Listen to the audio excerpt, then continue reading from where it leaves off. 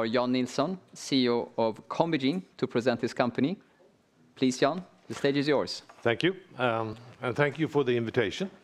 This is our first appearance in this forum. And by the way, we are customers of Vator, one of those. Quite pleased so far. I'm going to structure my presentation like this. My name is Jan, as David said. I'm the CEO of CombiGene, which is a gene therapy company based in Stockholm. We are listed. We are on the First North growth market. I'm going to talk about gene therapy as such, the area in itself, the paradigm shift that represents. A bit about our company, the leading Nordic gene therapy company, and our ambitions right now. I want to highlight a few things already on this slide. Gene therapy as such can revolutionize medicine, certain parts of it at least. And several big pharma deals have been done over the last couple of years. We did a deal, as you can see down there, with our lead asset last year. That was a preclinical asset that not even had gone through the pivotal tox and biodistribution studies. We have gathered a lot of expertise, and our ambition now is to grow the company in business development, finding new assets primarily. Now, gene therapy is, as I said, a tool that can revolutionize medicine, as has already done. Compared to other pharmaceutical interventions, gene therapy can actually replace a defective or missing gene, like in bleeding disorders, for example, or others. Or you can use it to get the body to produce its own pharmaceutical, like we do in the case of CG01, for example. It's more like you actually can cure. It's more resemblance to cure than just alleviating symptoms. You get a very long-lasting effect. If we look at our colleagues that have been working in the Parkinson field, we know that after one single injection, they can see production of that protein in the patient's brain after more than 10 years. And we can see in monkeys in more than 15 years after one single injection. So it's even from that perspective, it's a paradigm shift. You don't get the drug every day or every week. You get it once, maybe. You can be very targeted. We talk a lot about these days about precision medicine. This is really precision medicine. And several new gene therapies have been approved over the last couple of years, both in the US and in Europe. And we can see also the main focus is in oncology, in CNS, and cardiovascular disease. So, about our company. We have a product portfolio of 2 projects, CG01, which is in epilepsy, which we licensed to Spark. That was the deal I was referring to. A CDT2, which is a project in a very narrow disease called lipodystrophy, which I will allude to more in detail later on. Over the years now, we have been listed since 2015. We have gathered a lot of expertise in different areas. When we say we are the leading Nordic gene therapy company, I refer to viral vectors, i.e. when you use a virus to deliver your gene into the human cell. And we're the only company doing that, to my mind, in the public market. We know a lot about that.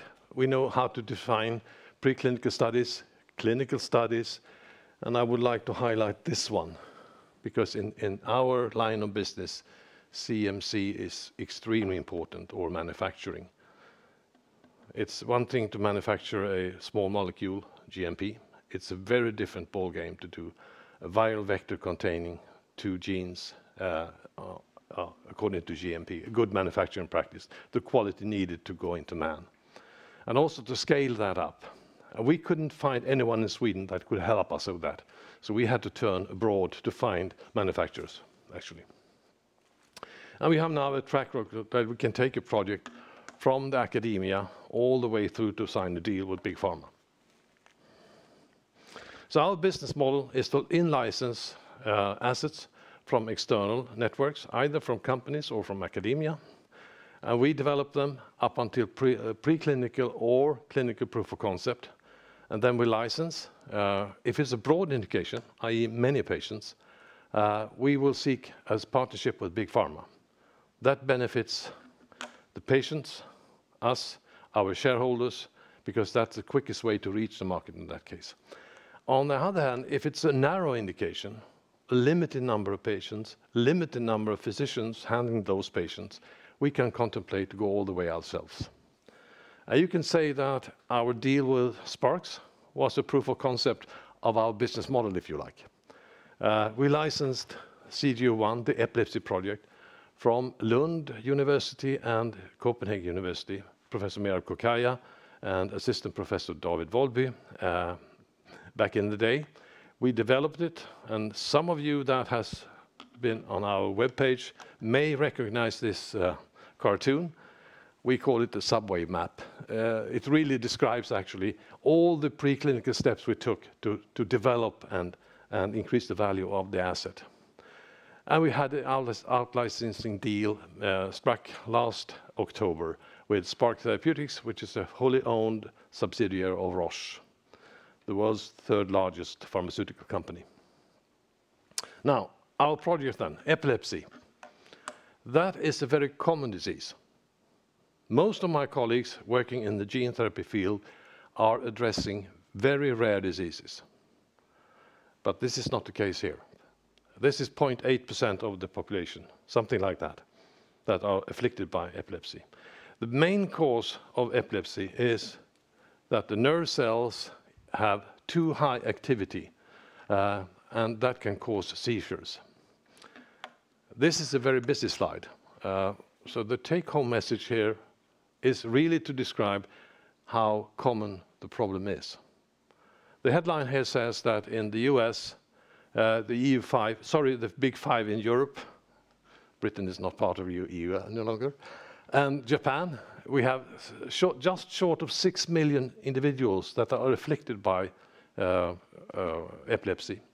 And on the right-hand side, you see a pie chart. We are interested in the ones that have a focal epilepsy, i.e., there is a specific part of the brain that actually triggers the epileptic seizure. So you have a well-defined area to treat, actually. That's about 60% of patients. And with the current medication, we can control the seizures in 2 patients out of 3. Now, if you do the maths here, 5.7, and the 1/3 that can't be get control with current medication, and the 60% that have a focal disease, that still leaves you with more than 1 million individuals. And in that group where we look for our patients, or Spark will actually.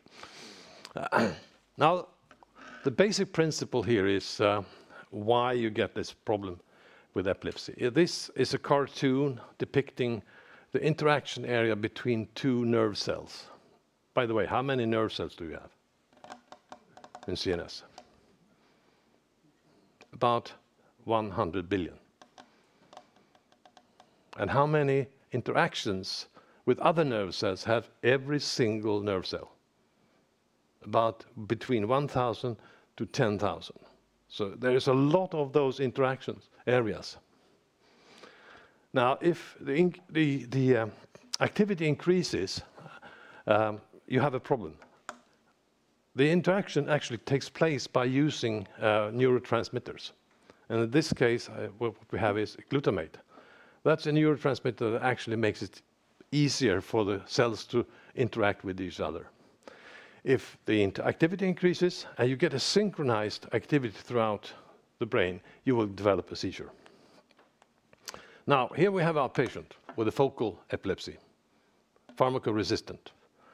The yellow part of that brain, that's where the focus is. That's the part of the brain that is responsible for triggering the epileptic seizure. What we then do is go in through a small hole in the back of the head, you can see with the catheter. We inject CG01, and then the virus, the little green thing here, that will actually infect the neurons, and it will deliver 2 human genes into the nerve cell. The genes that will code for neuropeptide Y and Y2 receptor. And neuropeptide Y is another neurotransmitter. And the beauty of that is that that's stored inside the nerve cell. And when the activity increases, the nerve cell then releases neuropeptide Y. It binds to the Y2 receptor. And the activity then goes down to a normal activity. So you don't develop a seizure. So that's the project we have licensed to Spark. The one we still are working on very much, we are still working on CDO1. We are not working less now than before the Spark deal, actually. But the focus right now is on lipodystrophy as well. And here we are more like most of our colleagues. This is a rare disease. It's somewhere between 1,000 to 2,000 patients throughout Europe and US. And there are no approved treatments for partial lipodystrophy. You have two major groups, partial and complete. And we are looking at the partial ones.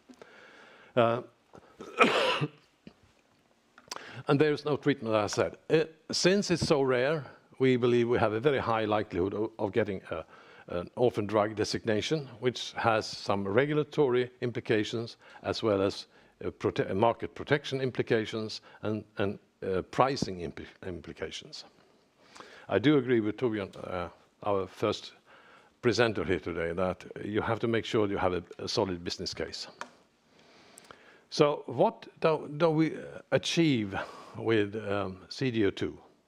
First of all, what's characterizing a lipodystrophy patient? They can't store fat like you and I can do. So they have virtually no subcutaneous fat. And then the body turns into internal organs to store fat. And one organ is the liver. And if you have a liver full of fat, you have a lot of subsequent consequences of that. You have a very high blood fat. You have a tendency to develop type 2 diabetes very early on in life. You have sky-high high lipids in the blood.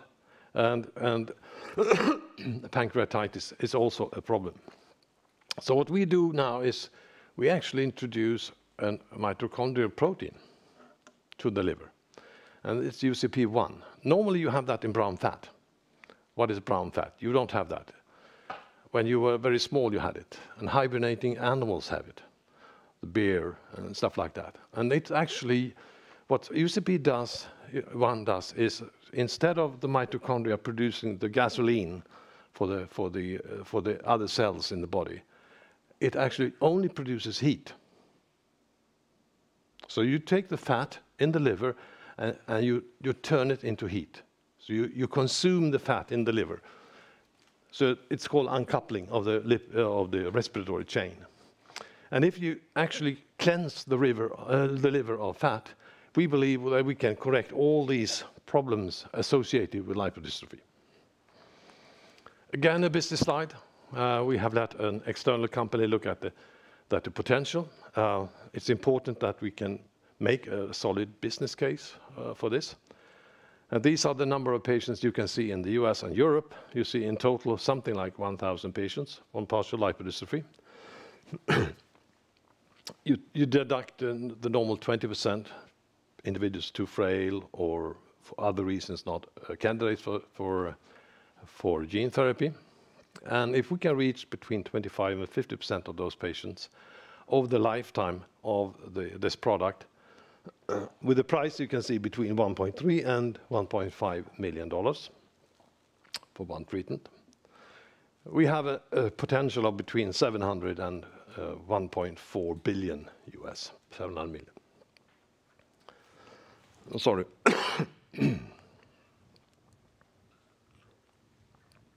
I mentioned we several times. We are a core group of people. I have my colleague here, Peter, our COO, recently hired. Karin, you see on my right side there, she is my right hand. She's my chief scientific officer. She's been with me since 2018. Does a heck of a job. And then we have Luis, our CFO. We also have a very experienced team when it comes to drug development. With Annika, who is a preclinical expert. She had gene therapy in her thesis from Karolinska.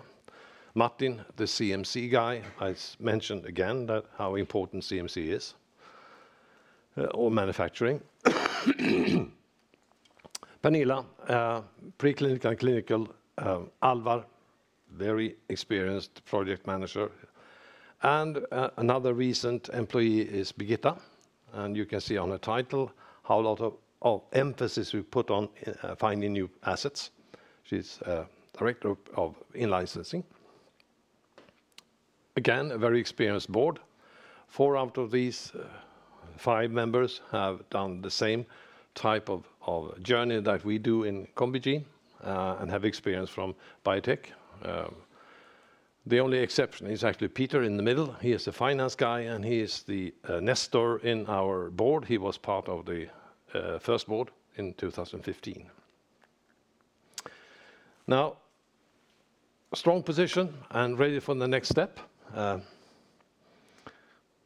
One consequence of the deal with Spark was that we got $8.5 million up front. I still have that on a dollar account, by the way, which was a stroke of luck.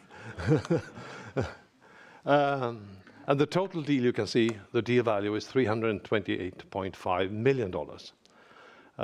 And that is, in my view, a very good deal for a preclinical asset. We have $50 million coming up in preclinical and clinical milestones, and $270 million in commercial milestones.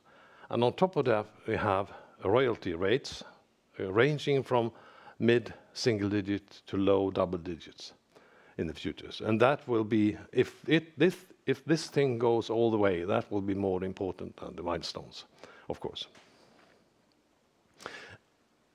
And one feature, as I said, one consequence, what we have a relatively good cash position, but we also got internationally recognized as a gene therapy company. And our focus now for the rest of this year and next year, as you can see here, is actually continue and nourish the relationship with Spark Therapeutics. They were visiting us last month here in Stockholm. We meet them regularly. We will also focus a lot of efforts on bringing CDT2 forward to define the final candidate and do the preclinical proof of concept, and also a lot of effort on business development to find new projects. So what are we looking for then?